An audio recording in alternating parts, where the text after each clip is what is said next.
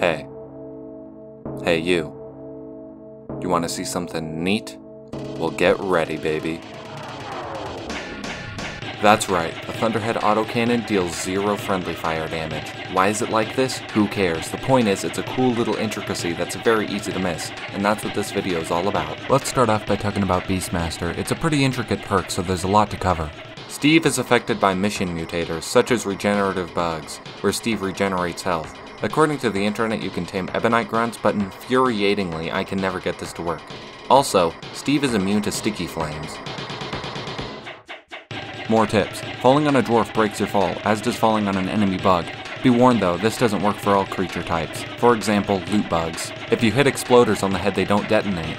By pressing Ctrl E, you set a waypoint that's permanent until you set another one. It's visible anytime you hold Ctrl and in the terrain scanner. Very useful for keeping track of cargo crates and such. Speaking of the environmental scanner, if you press space, your dwarf will turn to face the same direction as it. Very useful for finding your way through compacted dirt. You can hold H to get rid of the HUD. Pressing X calls Bosco to you, cancelling any other job he was on, including carrying something. Okay, that was the last of my general mechanics. Now let's move on to some class-specific stuff, starting with the Driller. First, a misconception. You see, you used to be able to break your fall by picking up an axe. Best I can tell, this is no longer the case, but I still see it being spread around. The flamethrower burns more than just bugs. It also burns the engineer's platforms, spiderwebs, and the environment in glacial strata. As for the cryocannon, if a frozen enemy dies, its death effect is lessened, such as the radiation or poison from a Praetorian. Also, flying enemies and swarmers die instantly. Frozen enemies are vulnerable to melee damage, such as from the pickaxe, throwing axe, or drills. Killing an enemy with the power drills or impact axe also triggers vampire. Speaking of the power drills, stopping drilling at 99% is much faster than overheating at 100%. The impact axe is very useful on cactuses and poisonous mushrooms as it isn't used up. If you're resupplying and have extra impact axes, you can just throw them on the ground as a stockpile for later. The neurotoxin grenade, as well as the poison from Praetorians, is flammable. That's enough of the Driller, now it's engineer time. The deep core grenade launcher mines minerals. The breach cutter damages based on time contacting target and goes through walls. The LMG gun platform.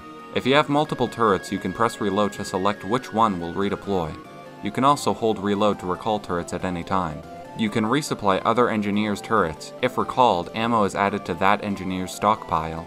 The proximity mine has 4 detonations in it before it despawns. It will also despawn 3 minutes after its first detonation. Also, small enemies like swarmers don't trigger the explosion. Engineer down, gunner to go.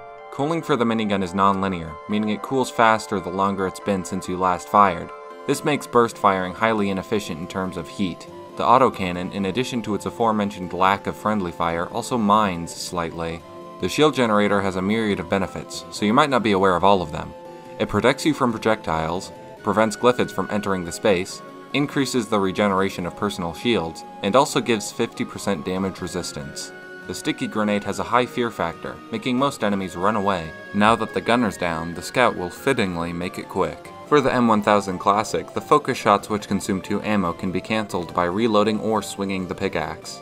Also, the flare gun actually does 40 damage. Now here's some mechanics of no value which I couldn't find a way to place anywhere else. You can pet Doretta.